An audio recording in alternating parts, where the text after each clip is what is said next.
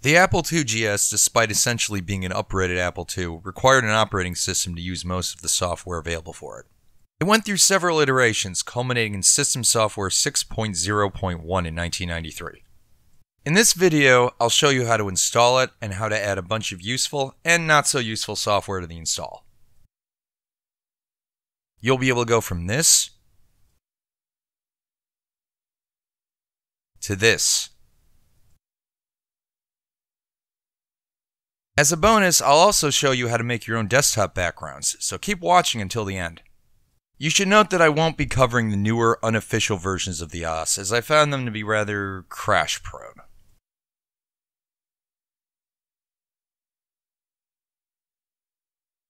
First, you should install both the G Sport and GS Plus emulators for Windows. Both emulators are based off of an older emulator called IIGS, but G Sport has a couple of files that aren't included with GS Plus. Copy the lib directory, config.txt, and noboot.po from the G Sport directory to the GS Plus directory.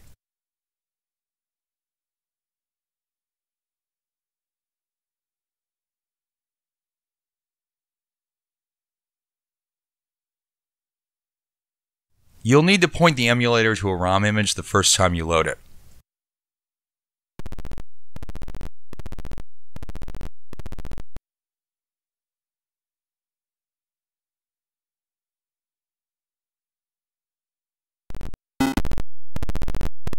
After you quit out of the menu, you'll be at a basic prompt. Hit F4 to go to the config menu and hit enter to select disks. First, you'll need to put disks in the drives. Insert the system disk from the system software in slot 5 drive 1. Next, you'll need a hard drive image. Insert gsos.hdv, which has been provided for you in the setup pack. Hit escape to start going back to the top config menu, and then select host FST configuration. This will let you select a folder on your computer that can be read inside the emulator. When you've got the bar on the folder you want, you'll have to press the spacebar to select it instead of the return key. Next, select serial port configuration. Press the right arrow until port 0 says Virtual Image Writer. Then go to Virtual Image Writer configuration. Use the right arrow key to set the printer type to Image Writer LQ and the DPI to 720 by 720.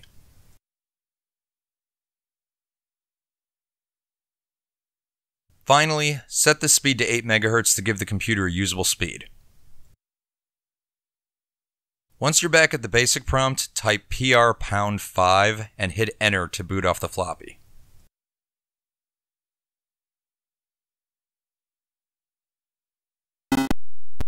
Hit initialize when the prompt comes up and type in whatever name you want to give the hard drive image.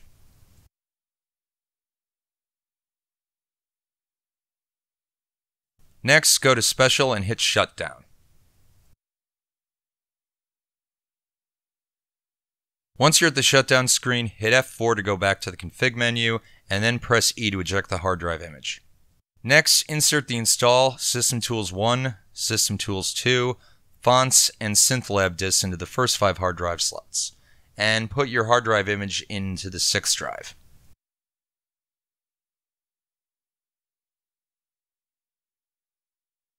Now you can restart the computer.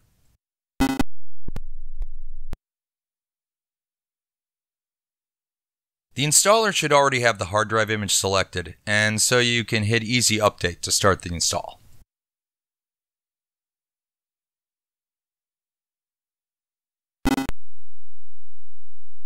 Next, hit Customize to add some other stuff.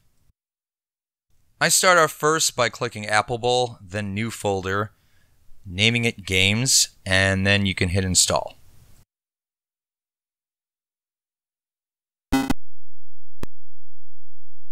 Then click SynthLab and hit Install, then perform this update.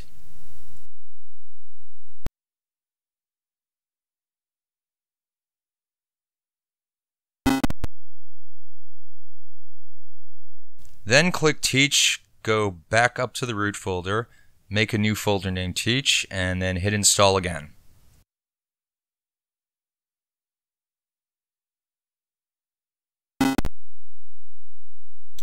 Click Control Panel Sounds, and now you want to hold the F1 key whenever you click on the other things to install. Click Calculator, Find File, RAM 5, DOS 3.3 FST, HFS FST, Pascal FST, Fonts All, Media Apple MIDI, Printer Epson, ImageWriter, and ImageWriter LQ. Then click Install again.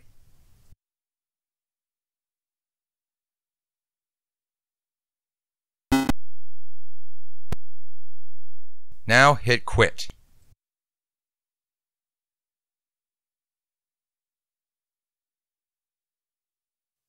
Go up to the root directory and open basic.system.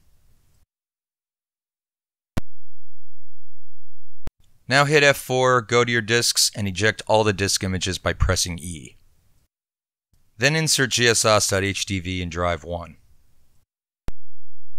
Now you can type PR#7 and enter to boot into the system.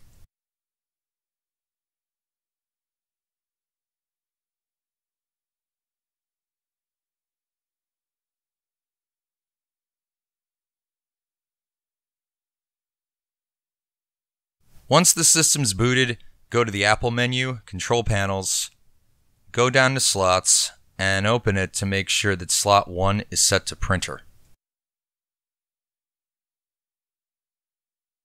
Next, go to Printer Port and set the baud to 19,200. Finally, go to DC Printer and set the port to printer and printer type to ImageWriter LQ. Now you can shut it down yet again.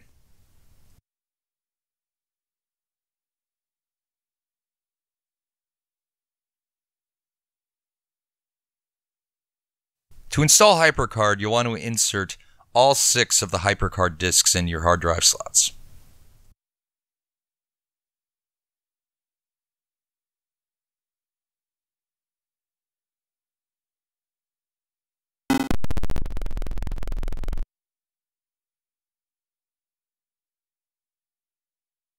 Double-click on installer.tour to open the installer disk and double-click the installer.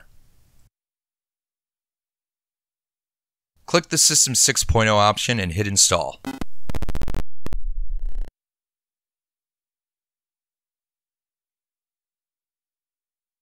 Once it's done installing, you can quit out of it.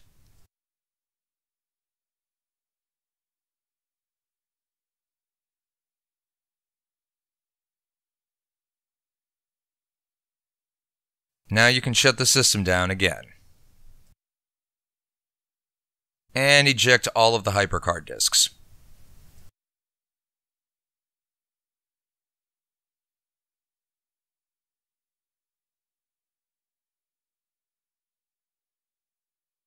First, you'll want to put in Disk 1 and Disk 2 from the setup pack into the floppy drives.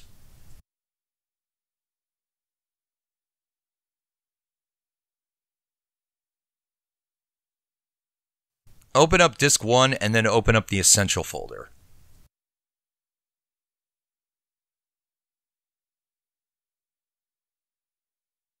Open up the hard drive.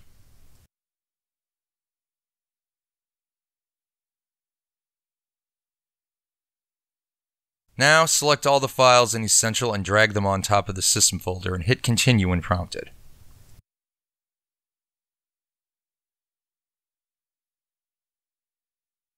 Click Replace All Duplicates.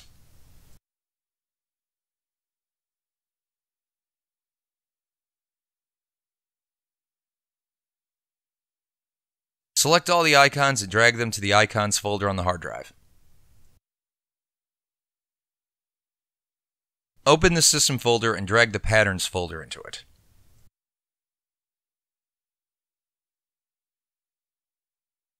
You can now eject Disk 1 by dragging it to the trash.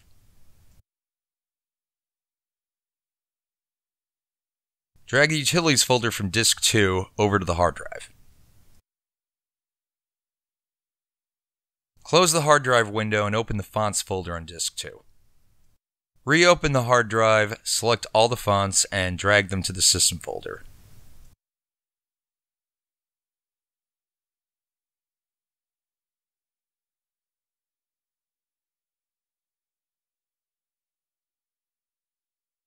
Now open After Install, then open TSCUE and run the TSCUE installer.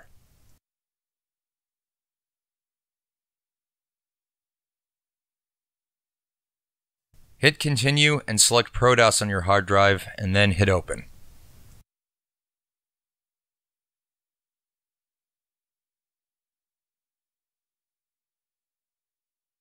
Quit out of it. Next, open FixFinder WS and run FixFinder Wins inside of it.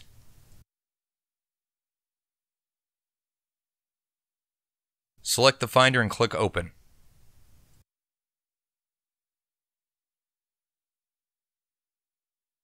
Now you'll need to put the system disk from the system software in the first floppy drive.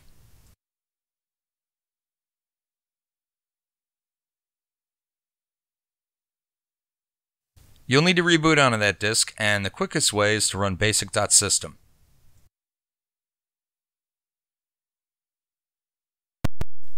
Now type in PR#5 and hit enter. Open the error strings folder and run error strings. Click Disks, select your hard drive, then System, then System Setup, and sys.resources should already be selected for you to open.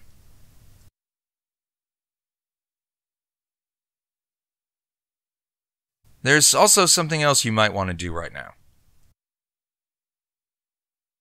Open up the Utilities folder, then the System Disk and Drive 1, and then you can drag rpacker.fe to the System folder over there.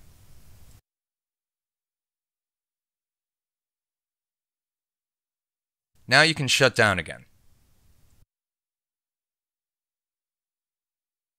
Click Restart. You'll now see a bunch of icons appear during the boot up.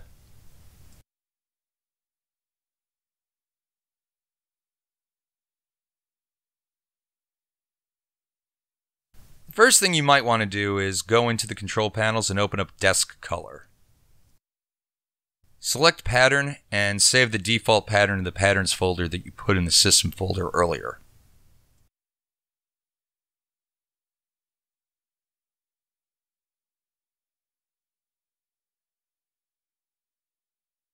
Now you can try changing the pattern.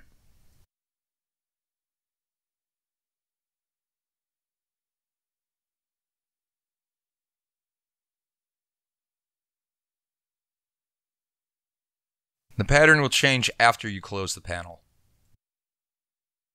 Now go down to Small Extras and open it. That sets the Finder to not draw lines between items in the Extras menu. The next thing you should do is open Utilities, double-click on Init Master. Then go to the Extras menu and select Init Master at the bottom.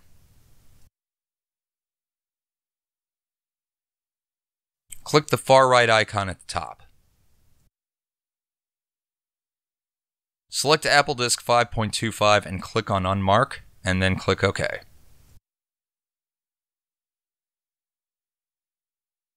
This stops it from checking the 5.25-inch drives every time the Finder loads. And now I'm going to go back to the control panel to change the desktop background again.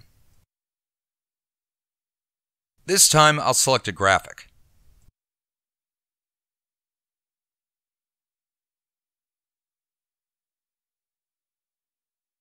Now I'm going to insert the optional 1 disk. You should note that the 2GS has a whooshing effect when it draws windows. If you want to get rid of that effect, you can go to Kill Whoosh on this disk. Everything on the optional disks is optional stuff. It might have special installation instructions, so read the doc files first. And now I'm actually going to install Kill the Whoosh. So move this one to the System folder. And move this one to Icons.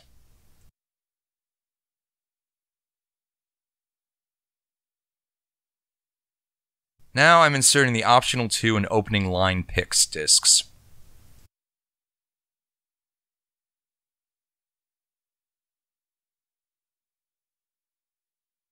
The first thing I'm going to install from this disk is Slick's Launch. It's a performance hog, but it has a really cool zoom-in effect when you launch programs. The next thing I'm going to install from this disk is Opening Line. This gives you splash screens when you boot the computer. To install it, you need to go into your System folder, then into System.Setup, and drag taglines into it.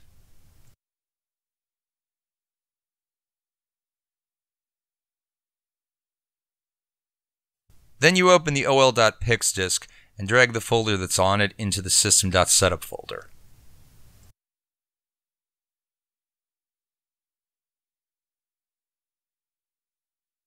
Inside the folder are different splash screens that will display when you boot. Look through them and delete any you don't want to see. To finish the install, double-click ol.install. Type in the path name for your hard drive. Here it's gsos.hd. Hit 3 for the default speed. Yes to this if you're running at 8 MHz like I told you to. No to this.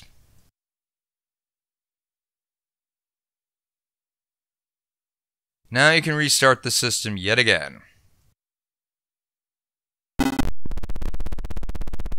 The first time you boot with Opening Line, you won't see the splash screen as it has to set some stuff up, but the next time you boot,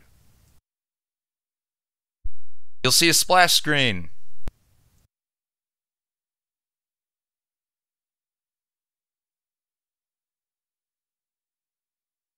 The next program that I recommend installing is ProBoot. This makes it really easy to boot with floppies in the emulator. You'll need to drag proboot.fx to the System folder. Then run the installer.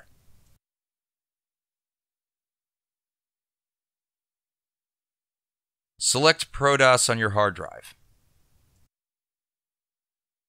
You can select the processor speed that different drives will boot with, even though I'm not sure if that actually works in the emulator or not.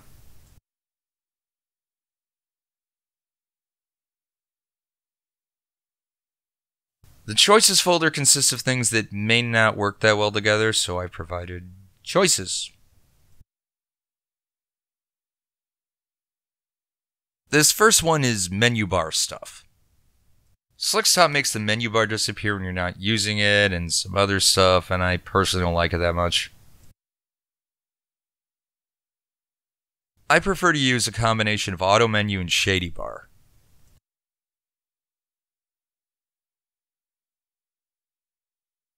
Drag auto menus to the System folder and the icon file to icons.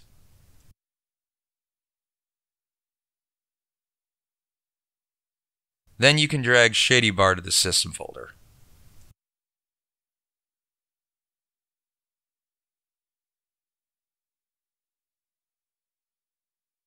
Now you have a nice, pretty, shaded menu bar. If you want to adjust the options for auto menus, they're in the control panel. Auto menus will make the menus pop up without having to hold the mouse button, which is rather nice when your mouse button isn't working very well like mine is. I've also got window minimizers, extra ways to shut down the computer, and stuff for multitasking. You'll really need to read the documentation for those because the 2GS was not designed for multitasking at all.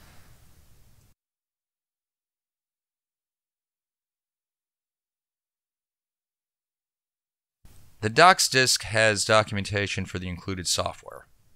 Then there's Superclock. If you want a menu bar clock, just run the installer from the disk.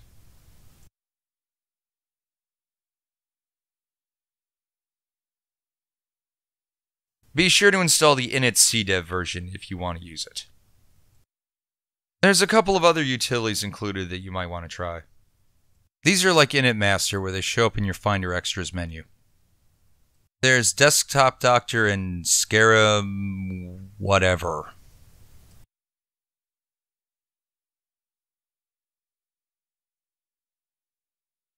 First, there's Scarab, which will delete all the Finder data files within whatever directory you've selected.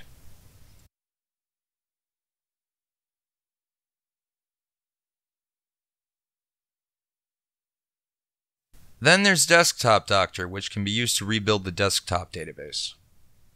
Click Begin.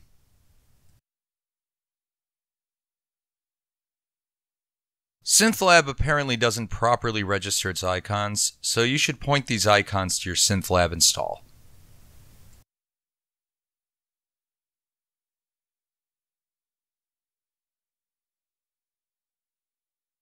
The final extra works best if you reboot into the system disk floppy you added RPAC or 2 earlier. Go to ProBoot. Select the 3.5-inch floppy drive and reboot. Click your hard drive, then select Compact Resources from the Extras menu. This compacts resource forks, saving you a very tiny amount of space. Here it only saved 23 kilobytes, but it's something, I guess.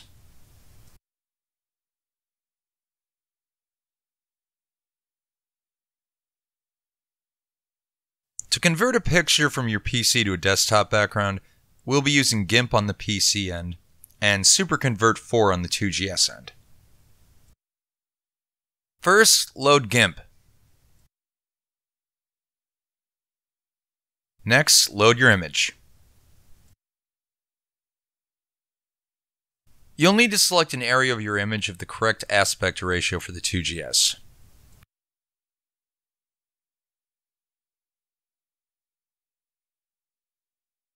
Select Fixed Aspect Ratio at a 1.6:1 ratio.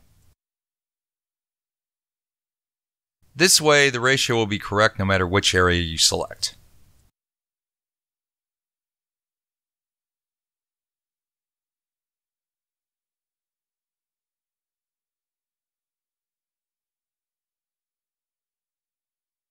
Everything inside the box will be what you see on the 2GS. So go to the Edit menu and copy the selection. Then paste it as a new image. Save it if you want to.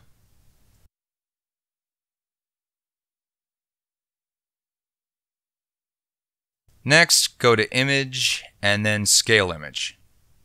Rescale it to 320 by 200 resolution.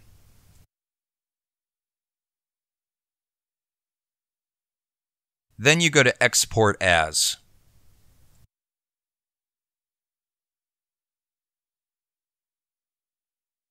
And export it to a directory shared with the 2GS and use the .bmp extension. You'll need to check compatibility options and check the option to not write the color space information. Also, don't export with more than 24-bit color.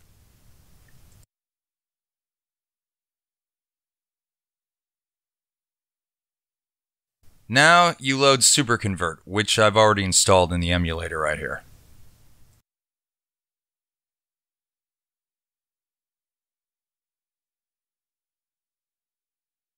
Click IBM PC Incompatibles. Bitmap format should already be selected. Click Load. Next, go to Volumes, Host, and select the image you want and click Accept.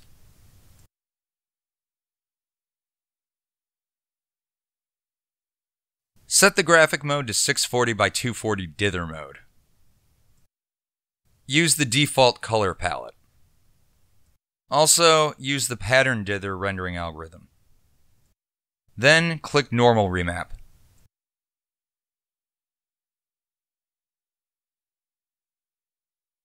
And then it'll display the results on the screen.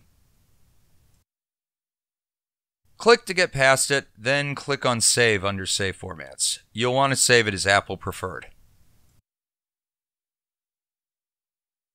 The size should be the same as the original.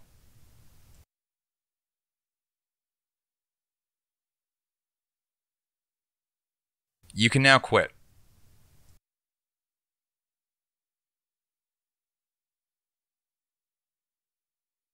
Now go to Control Panels and Desk Color.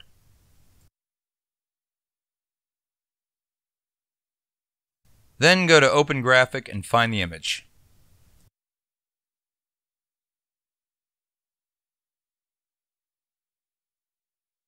It'll replace the background when you close the control panel. And now you have a new desktop picture. I hope you found this video to be useful. And be sure to subscribe if you haven't, and see you next time.